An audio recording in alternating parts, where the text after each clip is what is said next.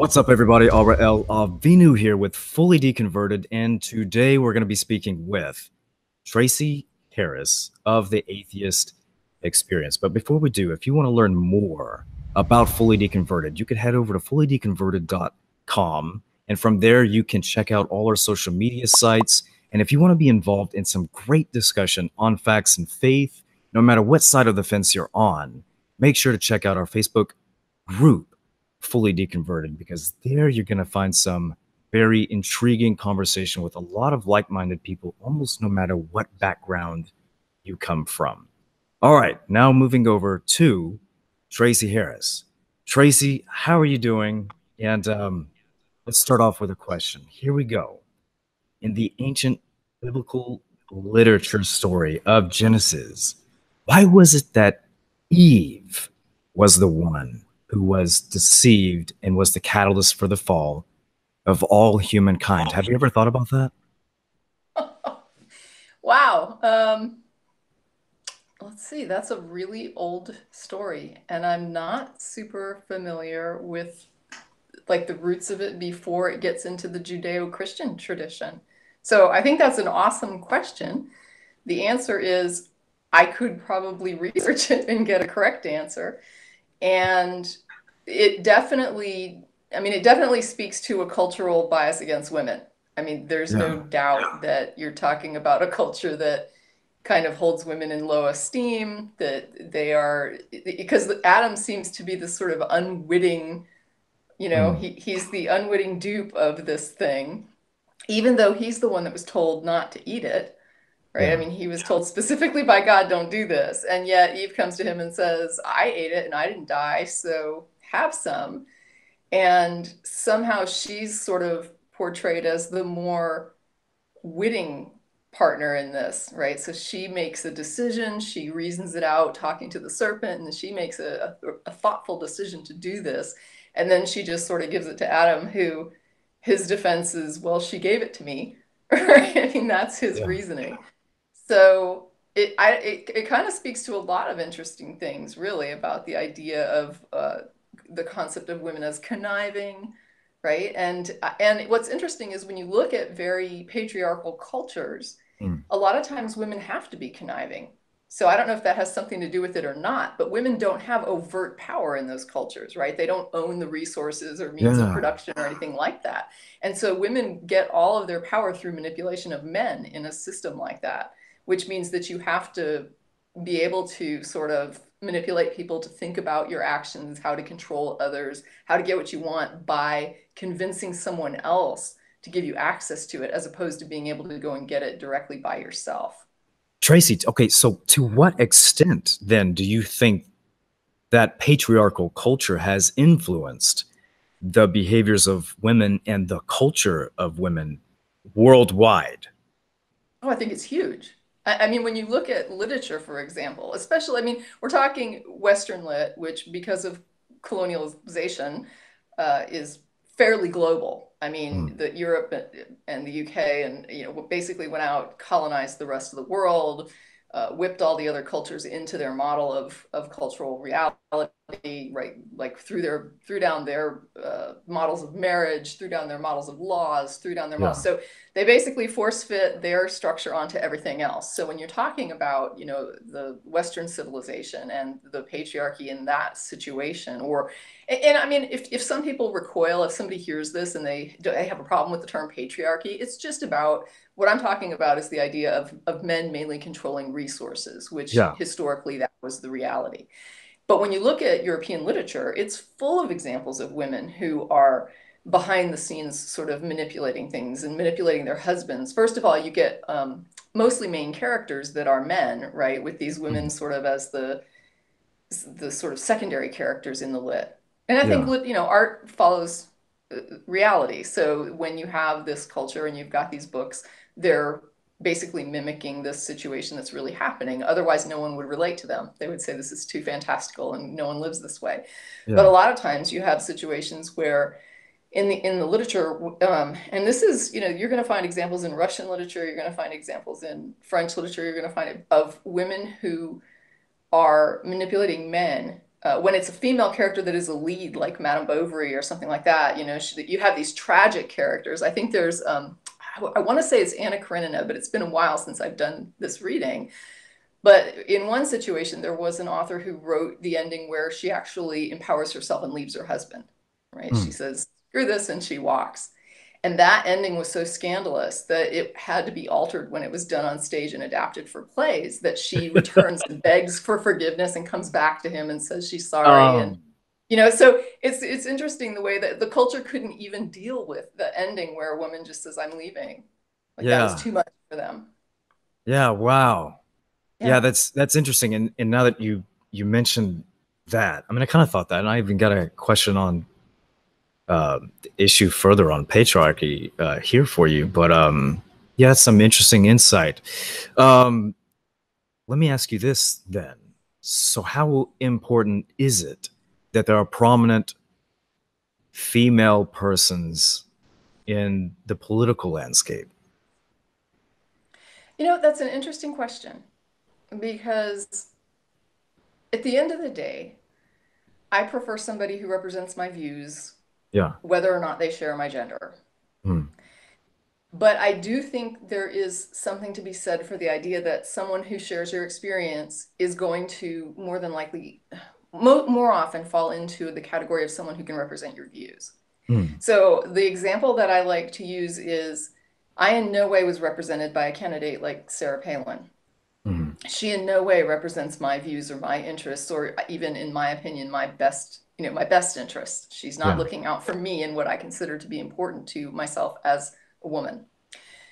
But here you have a situation where a two-term president, a black male, right? Black man, was a better representative for my interests as a woman in this society than any of the other candidates.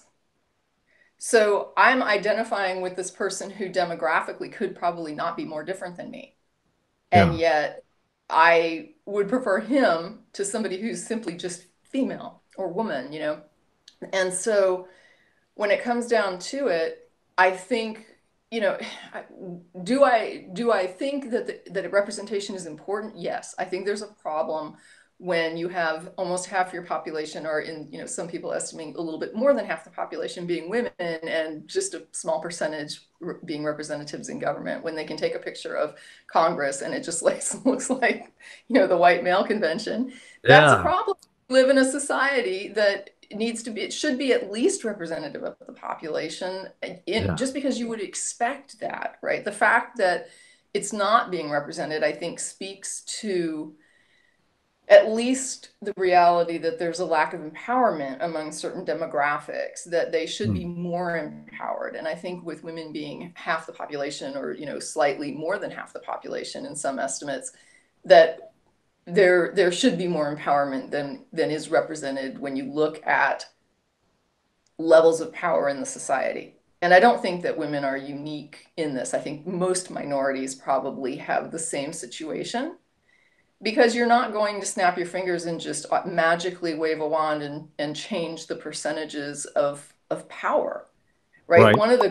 One of the great conversations that I heard recently was on a program where they had like a Black community leader who's talking about how Black citizens in the US do not have positions within the within our capitalistic society where they're actually controlling the production, right? So you have a lot, and when you hear the conversations, after I heard that dialogue, and I would hear these conversations of politicians arguing about Black employment rates, after hearing somebody talk about how, yes, it's great to have a job, but wouldn't it be better if they were the people hiring, if they were hiring people for their company, if they were a Black CEO, if they were a Black business owner? And that's what's lacking, right? And that's important, because it's not just about working for somebody. There's a lot to be said for owning the means of production, and for being somewhere on that level where you're actually doing the hiring and firing, and where these are your employees, and where this is your product, and where you actually own it, not just produce it for someone else. And right now, oh, sorry, go ahead. Yeah, so that's easy to say, Tracie. But then how does a minority, like a woman in position of power or politics actually then make that change? And what are the realistic expectations then? Because you're not just going to snap your fingers, right? And then all of a sudden, Congress Well, is half women. that's the problem, right? Is how to go about implementing that change. Like you're right. It's easy to look at the demographics and say this is not. There's a problem here. There's a problem when it's not just that somebody that Black people don't want power, right? Black people don't want to be represented in government. Black We people all don't, want you know, power. yeah, I would definitely not just make the assumption that, well, they're not in government because, they just don't care about what happens to them. They don't care Mm, about the policies that control their lives. I think that people do care about, well, first of all, getting people to care about the policies that control their lives is important. mm. But it's more difficult to get a person to care about the policies that control their lives when they feel disempowered. So, okay, So if you speaking can on just, that, yeah. speaking on people feeling like they don't have power, Mhm. do you think that some people then are silent, waiting for somebody to stand up for their cause? But don't you think you see that all the time? Yeah, I do. Right? I Yeah. mean, all the time. People, there's a quote that I heard recently that was courage is contagious, Oh, right? And that's what it represents, what you just said. It's the idea that nobody stands up and then one person stands up and suddenly everybody stands up, oh, right? So, Tracie. All right. So I got a great formula for this. I heard this okay. thing and I want to see if you agree with me. So courage is contagious. So you get the first person to stand up and they do the thing, right? But they don't have a follower yet. And it only takes one person to get behind that person where everybody else can see. And then as soon as that one follower happens, they are actually the catalyst for change. What do you think about that? I don't think that that's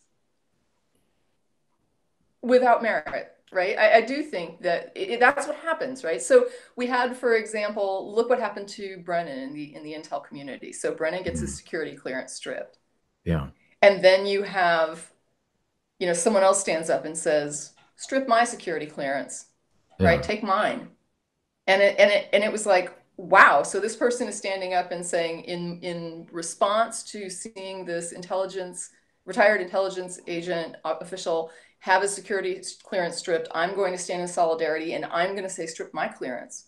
And by the end of the week, you had 175 ambassadors and intel agents and standing up and saying, we all take our security. It's like, it was so amazing, the Oh, the wow. the way that people immediately rolled out when someone stood up in solidarity with the person who was being persecuted. Hold on, Tracie. So are you saying that Christianity could have took off way more had Peter actually not denied Christ?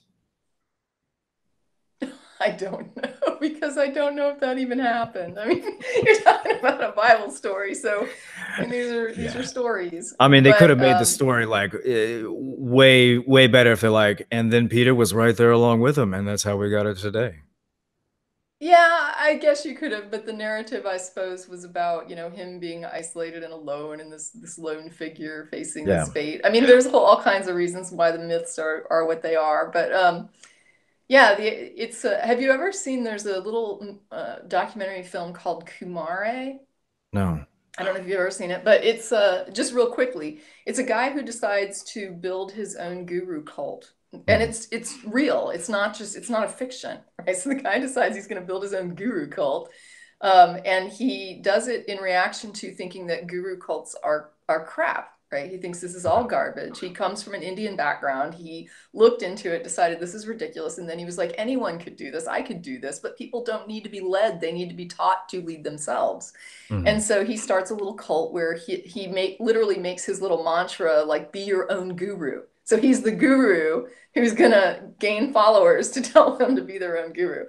And ultimately, he hires two people. One is a marketing strategist, some kind of publicist, and the other one is a follower. It's like you're saying, he hires this person to be a follower.